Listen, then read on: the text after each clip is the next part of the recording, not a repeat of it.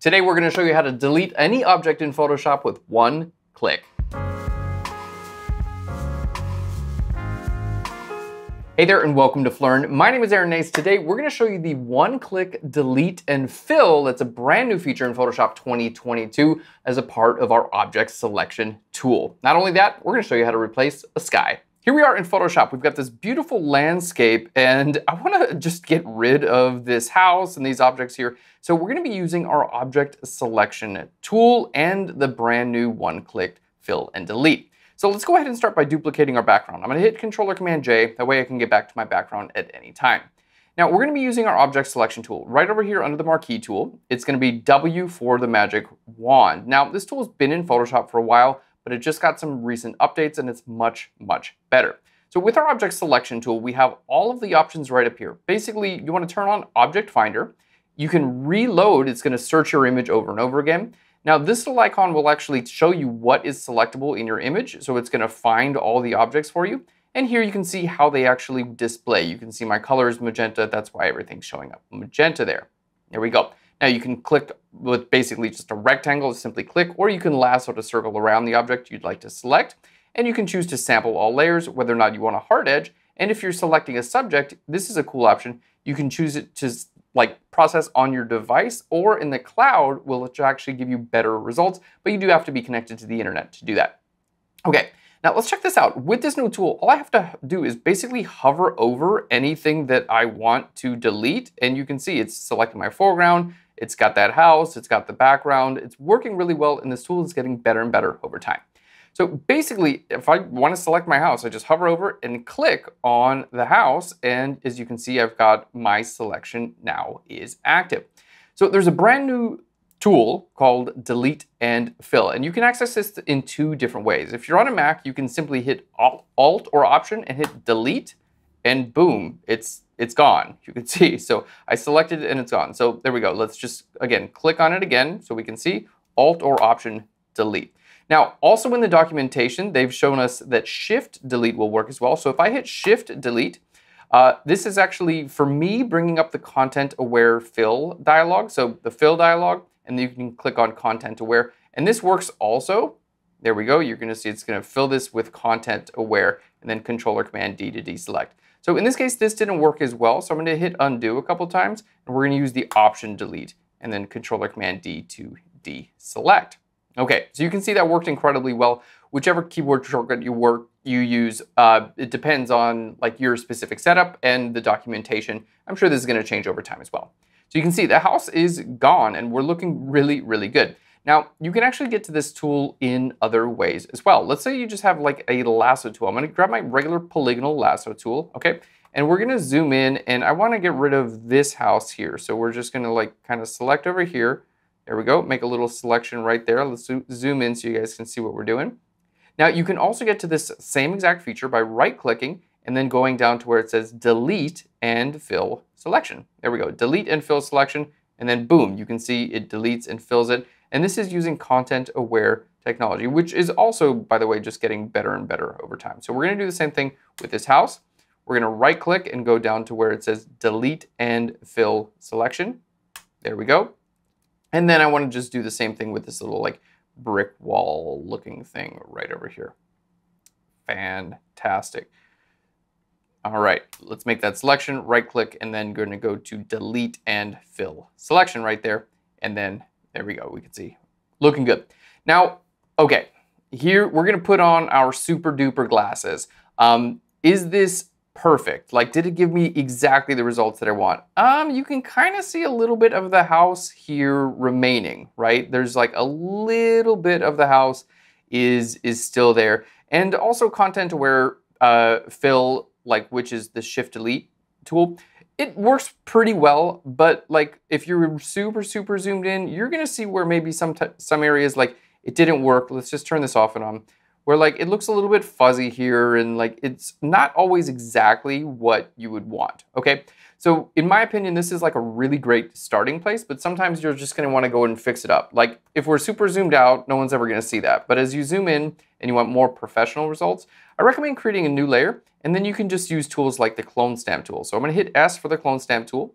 Up at the top, where it says sample, just be sure to hit current and below. So it's going to sample the current layer and anything below it. And we can hold Alt or Option, there we go, and simply sample an area and start painting it in until we have a little bit more of like the results that we actually want.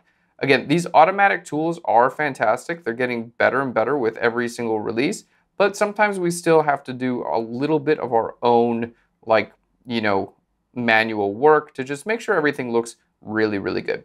And with all the recent advances in artificial intelligence and machine learning that are coming to Adobe, these tools are just going to get better and better and better.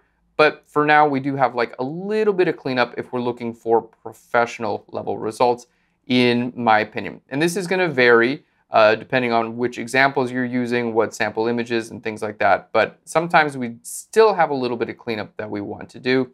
Here we're doing this with the clone stamp tool. Now up here we see a little bit of this edge. For this, we're going to grab our next tool called the Spot Healing Brush tool. Up here, just make sure Sample All Layers is checked. And then you can simply like just paint over the thing you want gone. And this tool does a really good job. And I'm just using my trackpad on my laptop right now. So you can see you don't need any special tools. This is, very available, very easy to use. And this tool is getting better and better over time. So this Shift and Delete, it's super cool. You can see it did the majority of the job for us. The object selection tool is really, really improved from the last iteration. But we still have a little bit of cleanup. So I anticipate this getting a little bit better as we move into the future. Now, in this case, I think we're looking pretty good. Everything looks nice and cleaned up. And I want to turn this into like a legit landscape. So we're going to use another fantastic feature in Photoshop. And this is just going to be our sky replacement. So what we're going to do is I'm going to just click on these two layers. We're going to click on those and hit Control or Command E just to merge them together. Because the sky replacement works better when you have like a nice layer that's full of content, okay? It doesn't work that great when you're on a blank layer, for instance. So let's go to our layer 2, and we're going to give you some cool tips and tricks for making your sky replacements look real. So I'm going to go to Edit, and then we're going to go down here to where it says Sky Replacement. Now, keep in mind this original sky, it's a little bit of a cloudy sky. We definitely do have a light source here, but it's pretty cloudy sky, and we don't have a ton of contrast in this image. So we're going to go to Sky Replacement. Now, there's a sky here that we're actually including with your download. So if you want to get it, you just follow the link right down below. But basically, here's how this works. Just go to this My Skies folder, and then you can click on this little plus icon and then navigate to this. So this is included in the download, so just follow the link right down below. You'll get the sample image so you can follow along, and then you'll get this sky as well. So this sky here looks really good. Let's go ahead and hit open there. It's just going to add it to our My Skies, and then it's permanently in Photoshop, which is fantastic. Now with this, the sky is super cool because it comes with this little move tool, so I can just kind of like move it around and see how it fits in my image. You can flip this left and right. There we go, to kind of see what works better. You can scale this up, and I think that's looking pretty good. Now, of course, you can kind of like fade your edge in and out depending on like how things are actually blending together. There we go. And with these sliders, it's kind of like just put it to the left, put it to the right, and see what works. Now, I suggest outputting this to new layers. So we're going to hit OK. I'll put this to new layers. And then now what I want to do, this sky looks okay, but it's not really like perfectly blended in with my image. Because if I make this invisible again, you can see that the original sky is like really low contrast, right? I don't see much detail, but the new sky has a ton of contrast. So it's just not looking real. So what I need to do is I need to take this new sky and I need to lower the contrast. And we can do that with a levels adjustment layer. So we're going to go ahead and open up this sky replacement group. I've got the skies right here. Fantastic. So what we're going to do is create a levels adjustment layer right on top of this. So we're going to go to layer, down to new adjustment layer, and over here to levels. There we go. Levels. Let's hit OK.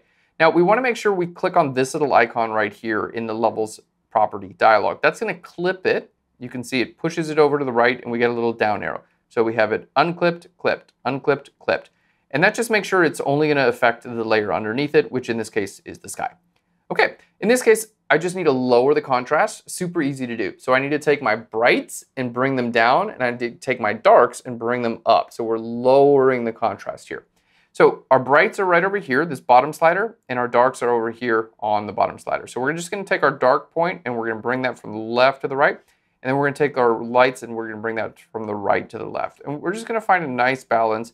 Again, you want to try to find something that's like kind of similar to the original sky. as I turn this off and on, you can see it's looking a lot better, right? There's the before and there's the after, right? Because the skies in our photos light the photos themselves, right? So we want, when we do the sky replacement, if you do something that is like a totally different level of contrast, like the before option, it just doesn't look very realistic. So in the after, we still have more detail in here, but it looks a lot more realistic. Now I'm just gonna turn this whole thing off and on. We can see we have a little bit of like blue, a little bit of green in that sky. So we can do that with our levels adjustment layer as well. Just be sure to click right here on your levels adjustment layer. We're gonna go where it says RGB. We're gonna go to our blue channel and then just grab this middle slider right over here. And we're just gonna move that a little bit to the left. You can see it just put some blue in that sky, okay? A little bit of blue, and then we're gonna go to our green channel and I'm gonna put a little bit of green in there too. There we go. And now we can see the color matches a lot better and the contrast matches a lot better. So there's the before and there's the after with our sky replacement. So it's gonna really open up the amount of skies that you can actually use for sky replacement. And the fact that now we can match them a little bit better looks fantastic. So let's go ahead, we're just gonna turn both of these, let's turn these properties windows off. Let's turn both of those layers off. There we go, there they are off, and then back on again. Fantastic, and we can see we've removed all of the objects from our photo and did a sky replacement, and now we've got a beautiful landscape. To get more free Photoshop videos, hit that subscribe button. Don't forget to leave me a comment and let me know what you would like to learn in Photoshop. Thank you so much for watching. Really appreciate it. Thanks for hanging out. I need the friends. I love you guys. Learn you later. Bye, everyone.